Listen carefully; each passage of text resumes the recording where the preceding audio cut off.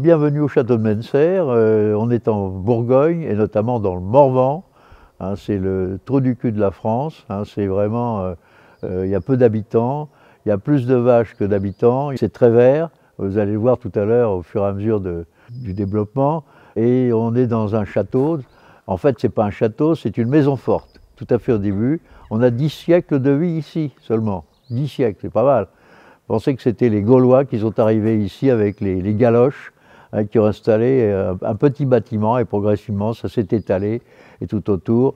Et au XIIIe siècle, XIVe siècle, ils ont construit un quadrilatère avec de l'eau autour, des douves et 4 tours rondes et un grand bâtiment. Bien sûr, ce bâtiment n'était qu'à un étage, hein, et on arrivait à cheval, hein, pas du tout par les routes que vous pouvez emprunter aujourd'hui. Et il y avait une tour avec un pont-levis, voilà, et de l'eau dedans. Hein, et cette tour avait 3 étages, et chaque étage avait déjà au XIIe siècle des latrines. Imaginez, vous aussi vous avez des toilettes, vous allez au cabinet, vous appuyez sur les boutons, là vous aviez un trou, ça tombait dans l'eau des douves, et tout le monde était content, les poissons mangeaient tout ce qui se passait, et il n'y avait pas de perte. Voilà, ça c'est la vie de la maison. Alors il n'y a pas grande famille ici, il n'y en a que 5 en 10 siècles. C'est pas mal. D'abord c'est les Mainçon, les fondateurs. Après les seconds, ce sont la grande famille de Cluny, d'une maison d'à côté. Après le Moyen-Âge, c'est les deux Fussets, vous verrez la salle tout à l'heure. Après c'est les 𝐏𝐀𝐑𝐓𝐀𝐆𝐄𝐙, après Louis XIV à Louis XV. Et après, bien sûr, vous avez la Révolution, boum, boum, paf.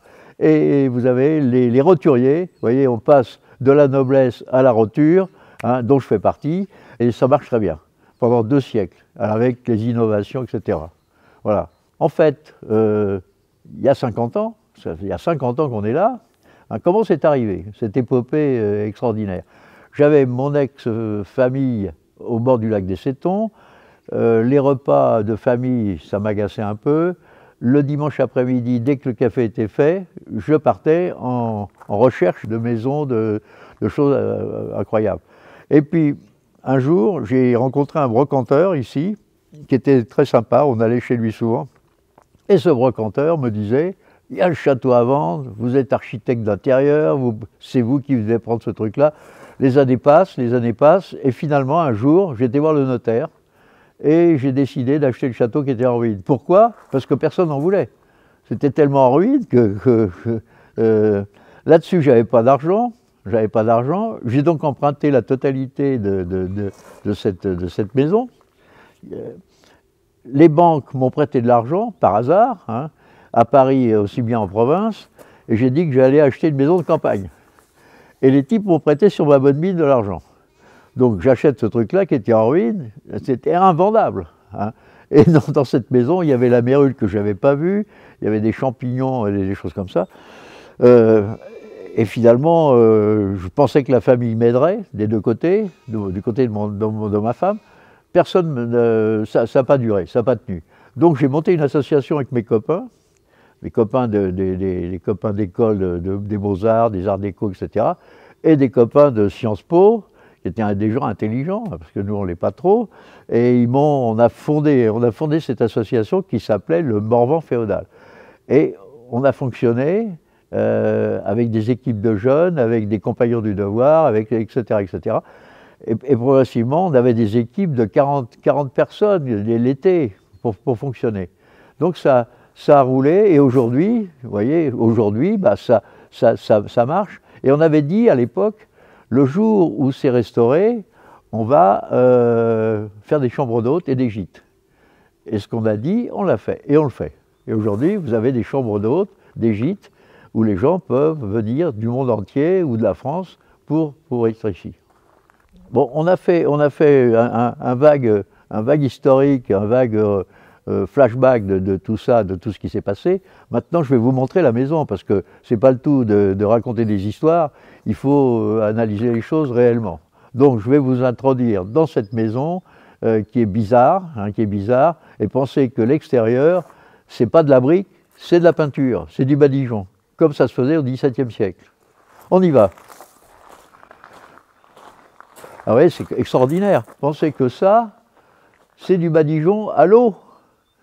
Et ça a tenu de 1650 jusqu'à il y a 50 ans. Formidable. Bon, allez, on rentre dans la maison. Alors, vous voyez, voilà notre association qu'on a fondée en 1974. C'est quand même pas mal. Voilà. Vous êtes dans l'entrée, qui n'est pas extraordinaire, mais ça se faisait à l'époque. C'est tout neuf, ça date de Napoléon III, cet escalier. Bon, on va rentrer dans la grande salle, qui est une salle à manger, Louis XIV. Alors, pensez qu'elle est classée monument historique, pensez qu'il y a 50 ans, c'était catastrophique, une ruine. Ça a l'avantage d'exister, le mobilier était complètement pourri, et on a restauré, on a remis la lumière, l'électricité, on a refait les murs, on a fait restaurer le plafond par le ministère de la Culture, ça a coûté beaucoup d'argent, et on a remis le mobilier comme on pouvait, de telle façon qu'on puisse manger. Alors on fait des fêtes, on fait des mariages, on fait des banquets, et le matin, les hôtes prennent leur petit déjeuner dans cette salle. Alors imaginez, c'est quand même formidable, hein. Vous êtes là avec votre femme ou votre ami ou vos enfants, vous pouvez manger sur cette table. Alors, il y a des allonges, on peut être 20 personnes, ce qui est quand même pas mal, et c'est confortable. Alors l'été, c'est formidable, parce que les fenêtres sont ouvertes, on descend sur le pont, ça a un côté... Alors autour, je vais vous parler quand même de la cheminée, parce que si vous venez ici, la cheminée est polychrome, en bois, hein, c'est assez rare, et vous avez en face, sur le fronton de la cheminée, le marquis Nicolas Charles de Fussay, qui était à l'époque de Louis XIV. Là, on est chez Louis XIV, et on est dans un plafond militaire. Vous allez voir d'autres plafonds dans la maison, polychrome, qui ne sont pas des plafonds militaires, qui sont des plafonds rustiques et du pays. Le mobilier Napoléon III, bien sûr, pensez que tout ça, c'est Renaissance, a été refait à l'époque des derniers roturiers sous Napoléon III. Dire que c'est de grande qualité, c'est pas mal, mais ça mérite d'être... C'est classé parce que ça a été fait pour la salle. Voilà. Vous avez des dessertes, vous avez un lave-mains, et vous avez... là, vous pouvez mettre les plats en attente. Et puis, ces deux bahuts servaient, parce qu'il y avait des grandes chasses ici, le dessus se levait et ils mettaient leur petit gibier sur ces dessertes. Alors autour, pour agrémenter, parce qu'il y avait des très belles tapisseries autrefois, autour, pour agrémenter, on a fait les chevaliers de la Toison d'Or. Hein, c'est les premiers chevaliers définis par le duc de Bourgogne, qui sont 23, dont on n'en a fait que 12, mais vous avez les originaux à la bibliothèque de l'Arsenal à Paris. Voilà. On va passer chez Louis XV, là on est chez Louis XIV, on va passer chez Louis XV et on prend d'un seul coup 50 ans d'âge. Un vieillissement prématuré. Bon, alors elle n'est pas d'époque, elle est de style, l'autre est d'époque, celle-là est de style. En fait, c'est Napoléon III, c'était très à la mode, les dernières personnes roturiers voulaient se donner un peu d'élan, donc ils ont remis tout ça avec des boiseries qui sont assez belles, enfin. Et bien sûr, à l'époque, sous Louis XV réellement, vous n'aviez pas ces points de Hongrie par terre qui sont beaux, mais vous aviez des tomettes, comme ça se faisait, c'était beaucoup plus intelligent, parce qu'au rez-de-chaussée, dans une maison de campagne, il vaut mieux avoir des céramiques plutôt que des parquets. Mais enfin, au 19e, hein, au début du 19e, la main-d'œuvre n'était pas chère, donc on permettait de nettoyer tous les 5 minutes les parquets. Bon, vous aviez déjà l'air pulsé, pensez qu'il y avait l'air pulsé dans tout ce rez-de-chaussée, avec des bouches de chaleur, et il y avait dans les sous-sols un manant qui, toute la journée, chauffait le calorifère, et vous aviez de l'air chaud dans les salles du rez-de-chaussée. Ce qui est quand même pas mal. Aujourd'hui, on a un aérotherme qui fonctionne, et ça va très bien. Donc, tout ça, ça a été restauré comme il le fallait. On avait la mérule dans ces boiseries, notamment dans les parquets, notamment dans les lambris. La cheminée Napoléon III, comme vous pouvez voir, elle est très belle, marbre de Carrare. Hein, plus c'est majestueux, et plus c'est cher, plus c'est beau. Maintenant, je vais vous indiquer la partie féodale. Vous avez 4 petites tours et on va rentrer dans une tour que personne ne connaît, personne ne voit, avec une porte dérobée. Alors on arrive dans la tour, là on est au XIIe siècle, hein, les petites tours, alors c'est pas mal. Tout ça c'est tout neuf. Les plafonds, tout ça c'était ouvert jusqu'en haut, la cheminée est toute neuve, les sols sont tout neufs, on a rouvert les fenêtres. Imaginez, c'était foutu, complètement foutu, on a brûlé tous les bois, tous les lambris qui étaient comme à côté, et on a restauré tout ça, fait une nouvelle cheminée de l'époque du Moyen-Âge. On a consolidé tout ça, on a remis l'électricité, on a refait les enduits, etc. Vous avez une pièce toute neuve qui est pratiquement comme on faisait au Moyen-Âge, avec des fenêtres, avec des volets intérieurs. Vous voyez, c'est pas mal, ça permet de s'isoler, voilà. Voilà, c'est tout. Vous avez vu le salon Louis XV, on va passer dans la tour d'entrée. L'entrée principale, qui est du XIIe siècle, c'est là où les gens rentraient à cheval. Hein. Il y avait une porte pour les chevaux et une porte pour les piétons. Et je vais vous montrer cette salle, cette entrée, qui est la partie la plus ancienne de la maison. Donc on arrive dans la tour carrée, qui est du XIIe siècle, qu'on a complètement refaite, c'est tout neuf, à l'identique. Vous voyez, les plafonds ont des poutres et des solives énormes, hein, c'est des sections formidables. L'architecte des bâtiments de France nous a dit surtout de ne pas mettre de couleur, de rester dans la partie réellement le plus simple possible, parce qu'on est au Moyen-Âge, hein, et on est dans une maison forte, on n'est pas dans un grand château. Le château, il devient à l'époque de la Renaissance, mais pour le début, c'est une maison forte, une maison de défense, parce qu'en fait, on est dans le duché de Bourgogne, de l'autre côté de la colline, c'est le duché du Nivernais. Et en fait, cette maison forte, c'était pour arrêter les gens du Nivernais, pour pas qu'ils rentrent dans le duché de Bourgogne. Donc, on a restauré le sol, on a restauré les murs, on a restauré la cheminée, qui est exactement la cheminée, vous voyez, de la pauvreté de la cheminée. Il n'y a pas de linteau, il n'y a rien du tout.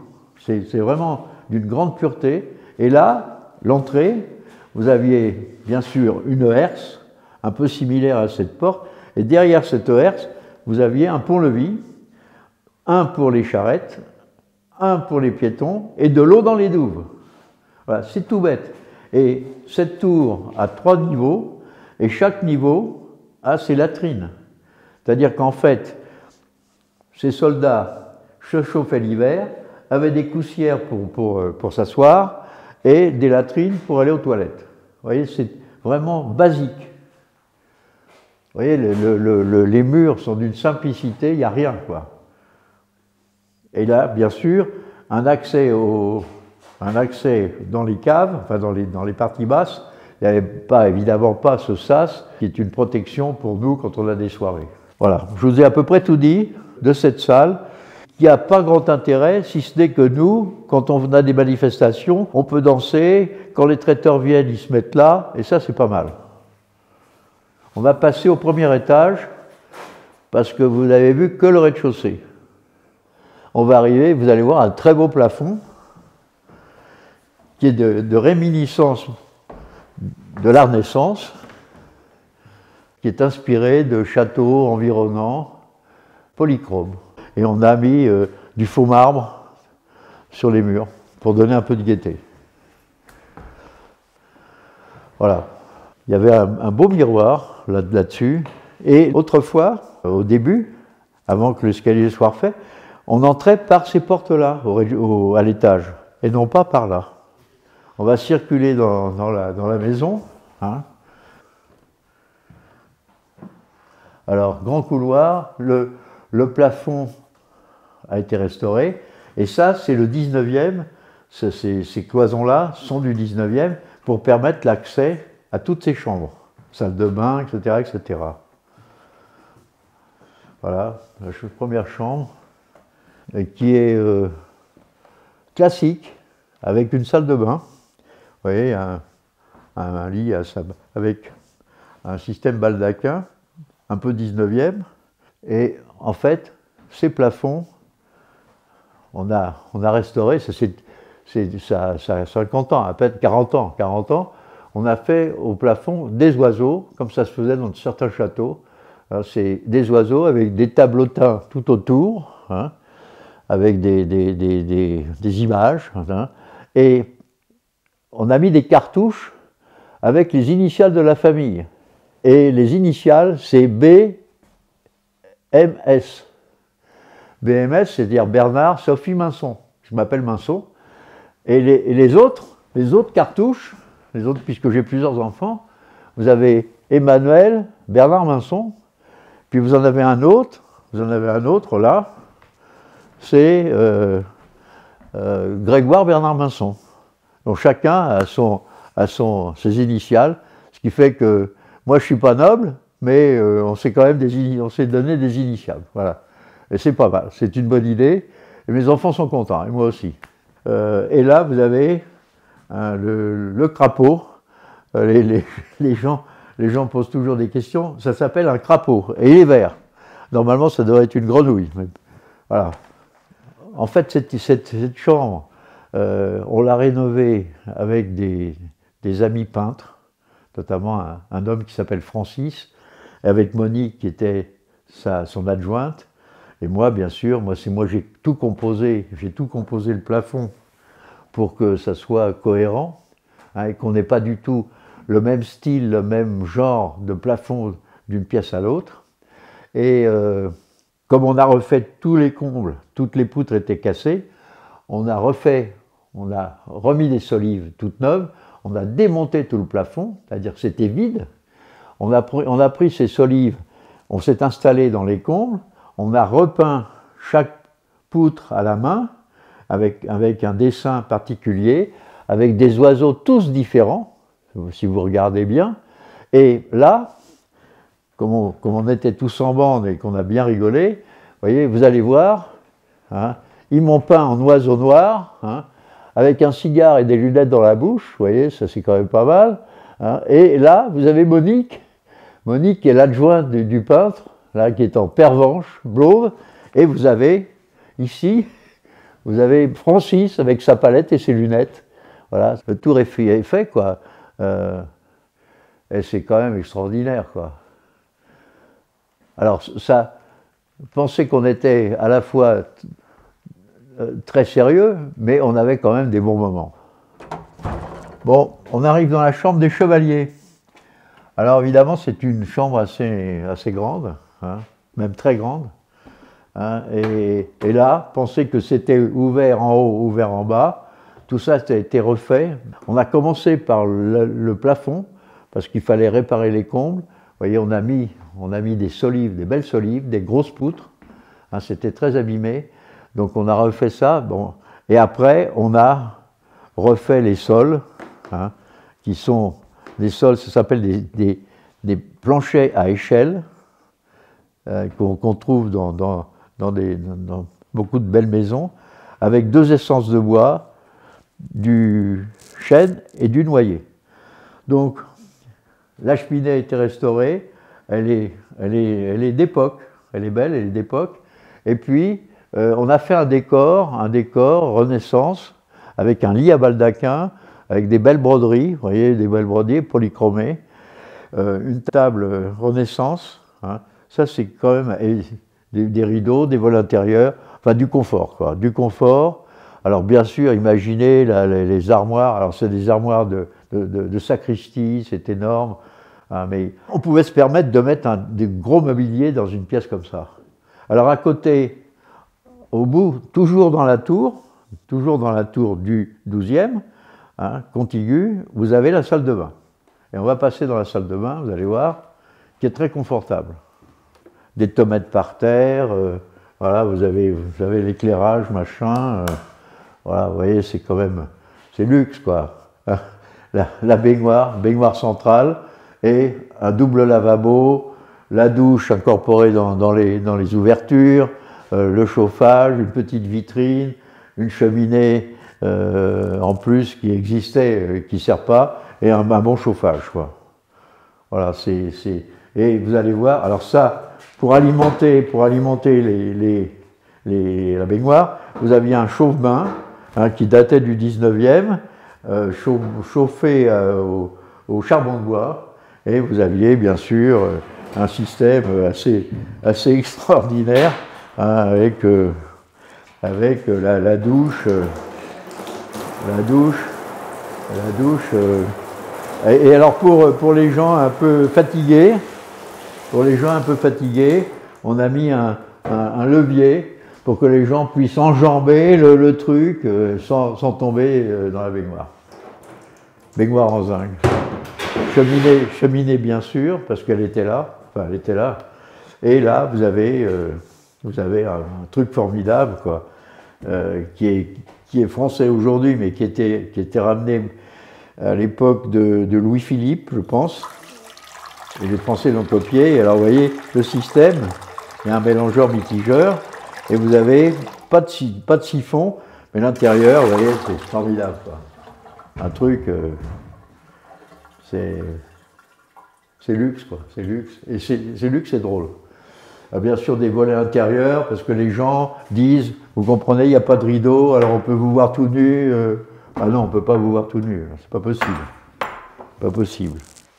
Les toilettes incorporées, une petite vitrine, là. Petite vitrine, vous voyez, c'est pas mal, ça. Voilà, ils peuvent se régaler un peu, quoi. Alors c'est fermé à clé, parce qu'il y a des pickpockets. Voilà, et les toilettes. Voilà, c'est tout, il n'y a plus rien à dire là-dessus, si ce n'est que c'est confortable. Maintenant, on a vu les deux chambres, on va passer dans la plus petite chambre de la maison. La chambre bleue. Alors, c'est une chambre très féminine, très agréable, très gaie, avec des plafonds bleus. Alors, bien sûr, comme d'habitude, il y a les chiffres, il y a nos initiales. Hein, nos initiales qui sont entourées de feuilles de chêne. Il y a Bernard, Sophie Mainçon, et la mère de Sophie s'appelle Sylvie, donc ça fait une pierre à deux coups. Bernard Mainçon, Sylvie Mainçon, Sophie. Donc vous voyez, le plafond est de très très belle qualité. Tout ça c'est tout neuf. Hein. C'était peint, c'était rien du tout. On a tout réinstallé, tout décoré. Et mon ami peintre, Francis, a refait des portes qui sont très très agréables, avec des décors dessus, des paysages, hein, qui vous permettent de rêver un peu dans cette pièce. La cheminée est Napoléon III, elle n'est pas très belle, mais les gris s'estompent, ça va. Et puis alors des lits Louis XVI, qui sont d'époque, bien réparés, avec un beau baldaquin, vous voyez. Hein, c'est une chambre agréable, très ensoleillée, et il y a une petite salle d'eau et des toilettes. Vous avez une double porte qui communique avec la chambre d'à côté. Alors pourquoi on a fait ça? On a mis deux portes, parce que pour ne pas avoir de bruit entre les deux, on a mis deux portes. Voilà. Et les gens, alors c'est très bien, c'est bien pour ces lits jumeaux, c'est très bien pour des gens âgés ou très bien pour des enfants. C'est très pratique. C'est la seule chambre où on a des lits jumeaux.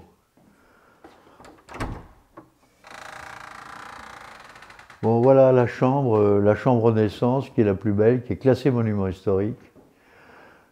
Elle est classée due au plafond. Et on a découvert ces plafonds en 1992, et ça a été classé par le ministère de la Culture en 1997. Bon, c'est bon de le savoir, c'est des vrais plafonds, typiquement bourguignons et tout à fait campagnards. Alors là, à partir de cette époque-là, on n'est plus maison forte, on devient château de plaisance. C'est-à-dire qu'on n'a plus de pont-levis, on a un pont dormant, c'est plus facile, la vie devient plus facile, bien que le Morvan, ce ne soit pas très facile. Et c'est cette époque où il y a des bonnes fenêtres, il y a des beaux décors, vous voyez, c'est devenu château de plaisance et non plus maison forte. Alors, qu'est-ce qui se passe? On a eu beaucoup de travail pour cette pièce, puisque les plafonds étaient détériorés, les sols étaient détériorés, enfin, tout était abîmé, les fenêtres, etc. La lumière n'existait pas ici, quand on est arrivé en 72. Donc, on a restauré les sols, on a restauré le plafond, on a refait les menuiseries, on a repeint, ça a été classé à cette époque, en 97, on l'avait découvert en 92, on a refait ces décors. Alors ces décors, c'est intéressant, puisqu'on est en Bourgogne, et en fait, la Bourgogne avait, la direction de la Bourgogne était dans les Flandres, donc dans les Flandres, en Hollande, vous avez des tulipes, et si vous regardez, vous avez au plafond des tulipes. C'est des tulipes, voilà. Ça veut dire que réellement, et si vous avez à l'extérieur des tuiles vernies de couleur, c'est la même chose. Dans les Flandres, vous aviez des polychromies sur les tuiles. On dépend du duc de Bourgogne, hein, et on a des éléments émanant des Flandres. Et sur les murs, puisque cette salle a servi au mariage des dernières filles de la noblesse ici, vous avez les murs décorés, comme ça se faisait, d'origine italienne, comme ça se faisait, et ça vous permet de voir, avec les fleurs, les tulipes toujours, vous voyez. Ça c'est quand même un côté sympa, ça a été très restauré, mais c'est bien fait. Alors avec une vue merveilleuse, quoi, sur l'étang, imaginez, les gens qui sont là sont très contents, quoi, avec un paysage à perte de vue, quoi. Et alors, le clou de la pièce, c'est le Picasso. Vous comprenez, là, ça méritait, dans une pièce austère comme celle-là, d'être réveillé par une femme un peu toute déshabillée. Alors, elle s'appelle Suzanne, c'est Suzanne et les vieillards, vous voyez les vieillards au fond, et ils sont pensifs, et elle rêve. Elle rêve, on ne sait de quoi, mais elle rêve, donc c'est Suzanne. Et cette Suzanne, alors les gens qui sont un peu indisposés dans cette chambre, ils ont des rideaux, et ils ferment les rideaux le soir. Comme ça, ils n'ont pas de pénétration de Suzanne toute nue, quoi, voyez. Alors c'est des sols, par contre des sols, vous avez des sols bicolores, avec 2 essences de bois. Alors des épis de fêtage, c'est décoratif. La cheminée, ah oui, je ne vous ai pas parlé de la cheminée. La cheminée est Renaissance, on l'a copiée sur un château à côté. Et là, c'est les trois sœurs, hein, en partie haute, qui se transforment en peupliers, parce qu'elles ont commis des choses, c'est issu des métamorphoses d'Ovide, et ces femmes sont un peu, elles vont disparaître, et elles sont transformées en peupliers, vous voyez, elles ont au bout des bras déjà des branchages, et progressivement, la mère essaye de retirer les pousses de branches, et progressivement, elles s'enfoncent dans la terre, elles deviennent des arbres. Comme quoi, certaines femmes commettent des choses, et elles se transforment. Mais l'avantage de ça, c'est que ces femmes subsisteront dans la nature. Hein. Alors, leurs prénoms, on ne les connaît pas, mais... Alors, vous avez des trompe-l'œil aussi, qui sont là, qui étaient là à l'époque, qu'on a restaurés. Bon, ben, la visite se termine. J'espère que je ne vous ai pas lassé de tas de détails redondants. Cette maison donne beaucoup de travail. Il faut tous les jours recommencer, réparer, être très attentif. Et c'est surtout l'hiver où c'est difficile. C'est un lieu très agréable, avec des contrastes terribles entre hiver et été, ça je le répète.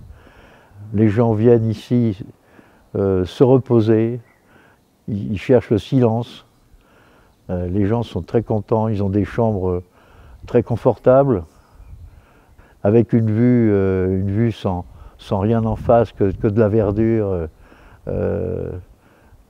aussi bien au nord qu'au sud, à l'est qu'à l'ouest. Il y a un petit plan d'eau, les gens Pour certains qui aiment la pêche, on a quelques brochets là-dedans. C'est tout simple. C'est tout simple, c'est une maison pratique. Quand on a des dîners, des grands dîners, on les fait dans la grande salle, c'est facile. On est de plein pied, vous voyez, on arrive, on est dans la cour, on n'a pas de contraintes. Voilà. Et à côté, vous avez le lac des 𝐀𝐁𝐎𝐿, vous avez des grands restaurants comme le restaurant de Bernard Mainçon, vous avez le lac et vous avez le saut du Goulou, vous allez à Vézelay, vous allez à Beaune. Hein, c'est très bien situé pour les touristes. J'ai beaucoup d'étrangers qui viennent et c'est passionnant, c'est passionnant. Voilà la vie de la maison. C'est à la fois assez grand, mais pas très grand. Voilà, c'est tout ce que j'ai à dire concernant cette maison. Et là, je vais vous montrer quelques archives qui sont intéressantes à premier titre, puisque sauvetage du château de Ménessaire, c'est ce que je vous disais, puisque c'était une ruine il y a 50 ans. Et en 1977, vous voyez, 77, on a eu le premier prix chef-d'œuvre en péril des chantiers de jeunes. Voilà, l'échelon national. Et voilà un peu le livre de l'époque où on avait gagné ce concours national. Et ça va vous montrer, je vais vous montrer l'état de la maison, l'état de l'entrée de la cour, voilà comment c'était. Voilà ce qu'on voyait du château de loin. Vous voyez, les arbres qui poussaient, et voilà la cour, voilà la tour carrée, voilà l'entrée, et voilà les murs. Ça vous donne une idée vous voyez, par exemple, on a coupé les arbres, ça c'est quand même pas mal. Le type, il est dans le fût et il coupe le tronc d'arbre. On ne voit pas ça tous les jours. Voilà, je vous ai tout dit, je ne vais pas vous... si un jour vous venez, vous verrez ce livre.